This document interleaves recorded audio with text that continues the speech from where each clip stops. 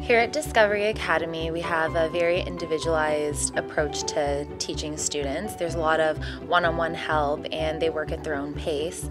Every student has individualized attention and differentiated instruction associated to their specific needs.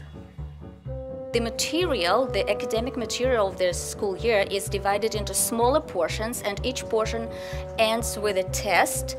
When they write the test and score 80% and above, they get a star. So they are counting those stars and they want to do more, and sometimes they even have take books home and work at home to do some extra work to gain more stars.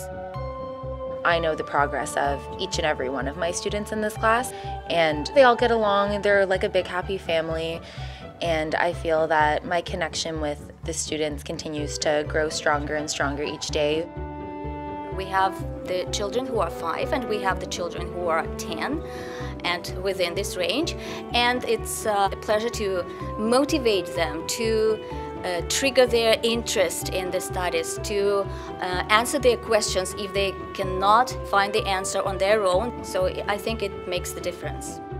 We usually only have about 12 to 13 students in a classroom. There's 2 teachers and 1 helper that's here, so all students are attended to within 1 minute or less.